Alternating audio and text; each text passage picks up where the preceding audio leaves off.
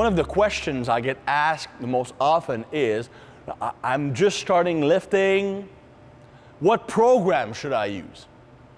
My answer is, it doesn't matter. Because that's not what a beginner should focus on. The beginner should focus on these things. First, establish the habit of going to the gym and enjoying it. So just get into the routine of going to the gym 3 or 4 times a week. Just doing that for 2 or 3 months is a win because you're going to stick with it. Most beginners think here and they don't establish that here. So they are not ready for the program, they might not enjoy success, they stop going. So first of all, just get into a habit of going to the gym, including it in your daily routine. That goes without saying.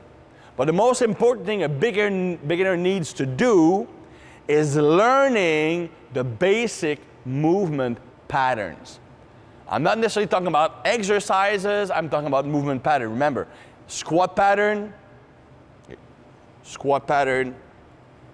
hinge pattern, horizontal press, vertical pull, horizontal pull. And you can also include unilateral lower body work. So the first job of a beginner is mastering these patterns efficiently. It might sound simple, but it really isn't. I mean, you have power lifters who are world class still working on their squatting technique. So just learning these patterns, the highest level, might take some time. You need to be properly coached. So that's the first thing, because I see beginners all right, I have a confession to make. I'm really a woman. No. Recently, I've been doing a lot of training in a commercial gym. Actually, it's like the most commercial of the commercial gym. The reason I go there, first of all, well, it's like 3 minutes away from my house. I like to train here at the Experience Center because it has all the cool tools I need. But when I was dieting down for the photo shoot, driving 40 minutes to the center and 40 minutes back was just out of the question. So there's a gym right next to my house, like 4 minutes away, and my wife and I go there to train once in a while. Second reason is the lighting is awesome, and I look great in a tank top. And they also have free tanning beds. Wow, that's my heaven, right? Good lighting and tanning. So I go there and I see these guys who are like 130 pounds on 6 feet, like zero muscle. And they're doing like 10 variation of curls. Seriously, this dude, right? He was like 120 pounds. And he was like doing, and I swear to God, I had times to do like Zercher squats, Romanian deadlift, T-bar row, and I think it was barbell shrugs. So 4 exercises. And I went heavy on the Zercher squat, so it took me like 30 minutes to ramp up. All the while, that guy, 120 pounds, did like probably 10 different variations of cable crossovers. Of course, the guy had zero chest. But that's what beginners do nowadays. They major on the minor. They do all kind of curls like this, like this, like this, like this. Doesn't matter. A crossover here, crossover there, crossover here, crossover from the bottom here. But they don't do a bench press, they don't do a squat, they don't do a deadlift, they don't do a row, they don't do a chin-up.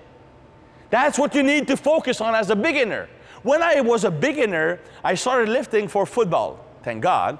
So really, I started squatting right off the bat. I started deadlifting, I bench press, all that stuff. When I was following my first program, it was based on all the big basics 3 days a week. Then I switched on to Olympic weightlifting, again, all the big basics.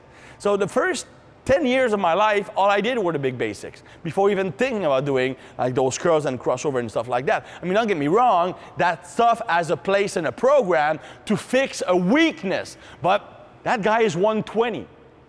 He has no weakness because he has no strength.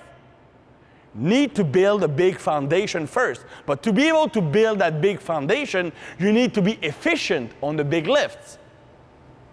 Because if you're not efficient, you're going to injure yourself or you can push yourself hard. So the first thing you have to do as a beginner is just practice, not train, practice all the big movement patterns.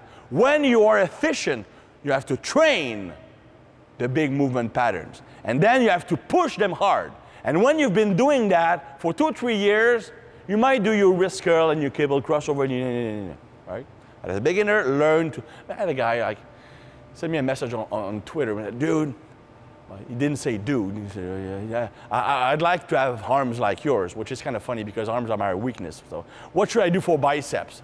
I said, well, just get strong on the big basics. His answer was, what are the big basics? Forget it. Forget it. All right. Just a beginner, learn to lift on the big basic movement patterns, become strong at them, and build a foundation first. Then think about the minors.